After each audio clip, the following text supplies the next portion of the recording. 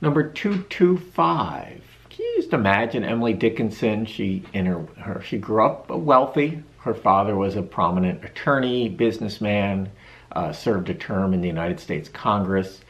You can visit her house in Amherst, Massachusetts, not too far from here. For $100, you can spend an hour in her bedroom all alone. In the place where she wrote about 1,800 just marvelous poems.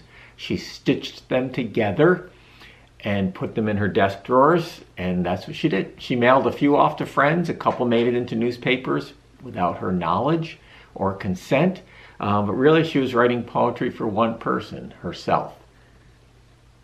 I'm wife. I finished that, the other state. I'm czar. I'm woman now. It's safer so.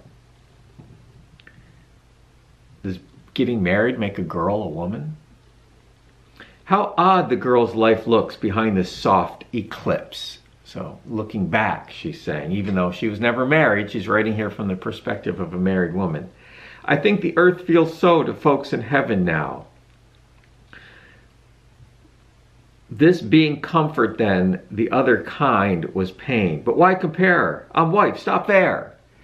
Interesting poem. And the reason she ends it that way, I'm wife, stop there, is because she's comparing being married and not being married. And so far it's going so pretty good, right? She's convincing herself being married's better, but she knows where it's headed, so she stops.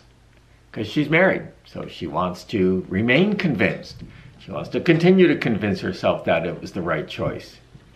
But if you're convincing yourself that something was the right choice, it probably wasn't.